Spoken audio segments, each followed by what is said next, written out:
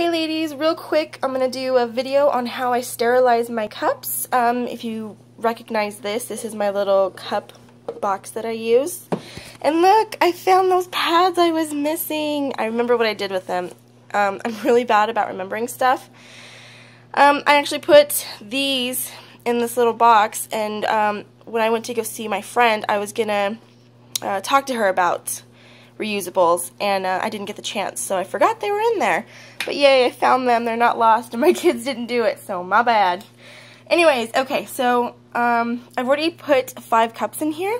All you take is a pan, and you put it on to boil, and it needs to be a rolling boil, not a simmer.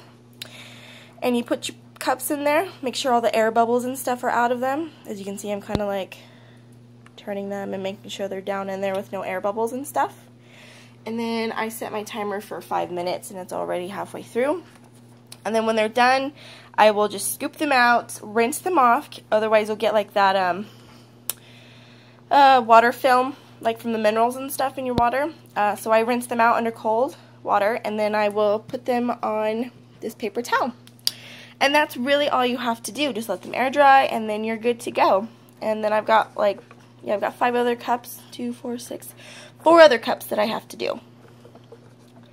But yeah, that's all there is to it. And then don't forget to wash all of your little pouches, because they need to be washed after each cycle too. Alright, so again, this was just a quick little video to help you all. I will talk to you all again soon.